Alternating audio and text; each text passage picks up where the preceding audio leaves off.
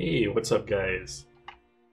I'm going to do a quick video covering my inventory. I did one earlier, or maybe a month or two ago, but a lot has actually changed. First, I'm going to go over the cosmetic mods that I have in my inventory, in case there's any confusion about that. And then I'm going to cover some of the new stuff I've included and why I think it's viable now. So first off, we're going to go through all the visual mods. So my dagger looks like the bandit's knife.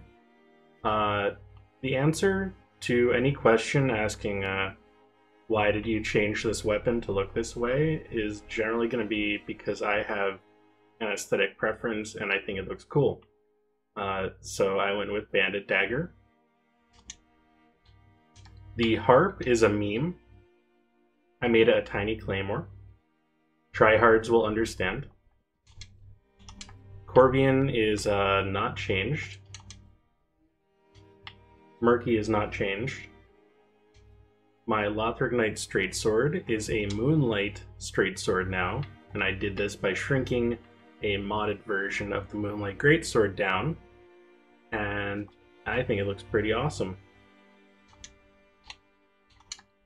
My Dark Sword is a Saw Cleaver from Bloodborne. Looks epic. My Ring Knight Straightsword has been modified with a mod called Burning Weapons. My Lorian's Greatsword is now a elongated it's an elongated Firelink Greatsword. I used the Burning Weapons mod for Ring Knight paired Greatsword as well. The Gru Curve Sword is not changed. Walrus Saber is not changed. Uchigatana is a Firelink Greatsword, and I think that looks pretty cool when I do Force Stance, because it looks like it's the same weapon both times. The twin axes are the same. I'm going to try and figure out a way to make them into Bloodborne weapons, kind of like what I did to Dark Sword, but it's a little more complicated for twin weapons, so they're not changed yet. Heavy Great Axe is just a stand-in weapon. It doesn't really do anything in the inventory. Black Knight Great Axe is unmodded. The Dragon Slayer Great Axe is made to look like a Black Knight Great Sword that I made bigger. The attacks all work the exact same, and I should mention all of this is client side in case anyone's curious. No one sees these weapons as different from what they actually are, except for me. I have a reinforced club that looks like a mace. Unmodded Great Mace, although I might change this at some point, we'll see. My Leto's Great Hammer is a Ultra Great Sword,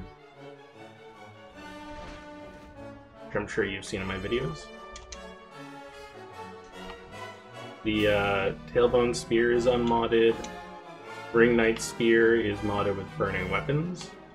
Split Leap is unmodded, and Gundyr is unmodded. My Saestus is kind of a brass knuckle thing from Bloodborne. Demon's Fist is unmodded. Bill Greatbow is unmodded. Arbalest is unmodded, but I'm thinking I'm going to make it into a blunderbuss from Bloodborne. I just haven't got around to it. Let's see. I might change this Priest Chime to look like a White Hair Talisman. Oh, and here's one that I'm particularly proud of. My Iron Round Shield is now a hand axe. I just think that's fun. And I actually made my Black Knight Shield invisible. That's, again, just an aesthetic preference. I prefer the look of an empty offhand, but I still want to be able to use a shield to block. Alright, so let's see. Let's go over the inventory's tech. Now, if you've seen my previous video, actually I would recommend you watch that because it'll cover a lot of the swaps I do. I'm going to kind of go through things a little quickly here. But again, all these daggers up here are for quick step and back stabs, as well as step swap into Leto. And the way that this inventory is set up is basically I have these 16 weapons, a 4x4 block of useful weapons that I want to use often. And from each of these, I can either go up to get to a dagger for quick step, I can go one tick down and get to Gundyr. The harp will go to Ring Knight Spear, unfortunately, and the Corvian goes to Split Leaf, which can actually be useful if I can do the swap. Darn it. There we go. See, I'm good. Don't worry.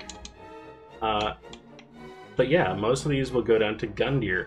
If I go one tick further, they'll end up in kind of this pile of other weapons. But from all of them, 3 ticks down gets to the Iron Round Shield. And from any of the Iron Round Shields, 2 ticks up is Leto or Riposte. And that's kind of what the whole inventory is built around. If I go all the way up to Dagger, I know that I can get down to Leto instantly. And I know that below that is Gundyr. And I know below that is Iron Round Shield. So I basically have a cycle of 4 weapons that I then fill in with other weapons. So let's see. We have the Force Stance swap, as I mentioned earlier.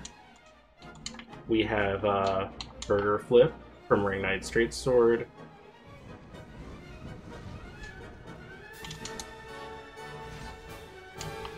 Just kind of running through some useful swaps. If I get a parry with the Uchigatana, I can riposte with Lorian's Greatsword.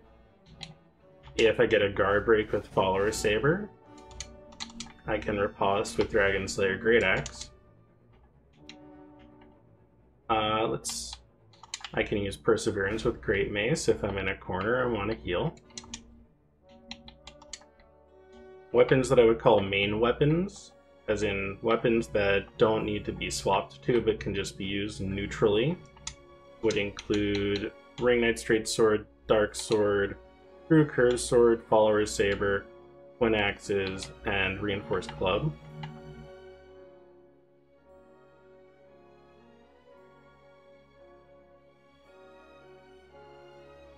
Alright, some other weapons that I have going on here. There's Demon's Fist, which is actually a really nice hard swap, because the R1 comes out so fast. If you get the R1, you can combo it into the complete weapon art, which will knock them down, and then you can wake up with Gundyr, or, well, just about anything else. You can also just wake up with another Demon's Fist attack.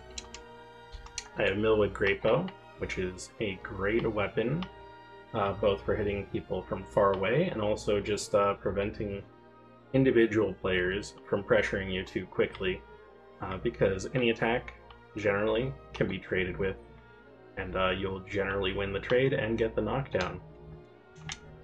From Millwood Greatbow, if someone's on me too quickly, I can go for a Demon's Fist attack. I can also go for a parry, I can also go for Gundyr. So basically the design of this whole inventory is made up so that any weapon that I am using has several very good options in all directions.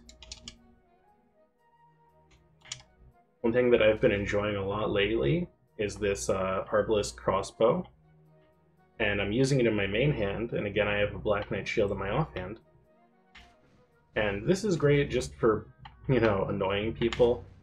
And then what you do when they go in to attack you, because, you know, you have a crossbow, you're not gonna be able to do anything too dangerous. Well, you just swap to Iron Round Shield, and then you get the riposte. And it works a lot. Like, it's actually really solid, and along with that, crossbow is just very good by itself.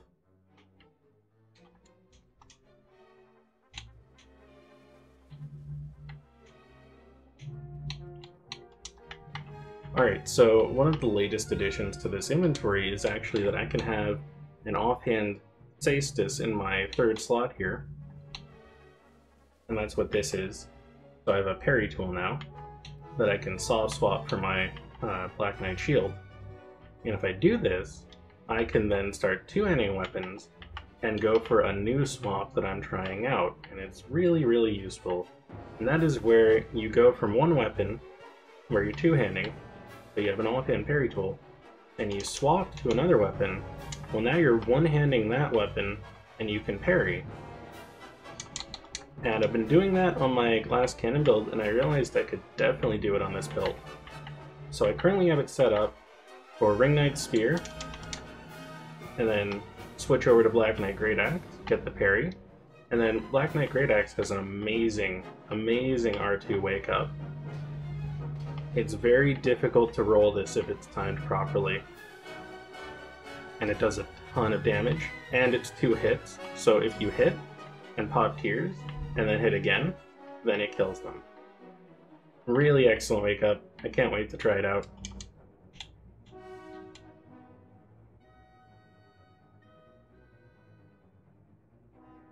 Alright guys, thank you for watching, and thank you for 300 subs. It's really cool that I hit 300 subs so early on. I wanted to hit 300 before Elden Ring came out, but we have so many months to go. If you have any questions about my inventory or any of the mods I'm using, feel free to drop them below. There is a list of the mods I use in the Discord link that is in the that is below the video, so feel free to check that out. And yeah, have a good one, everyone. I'll see you around.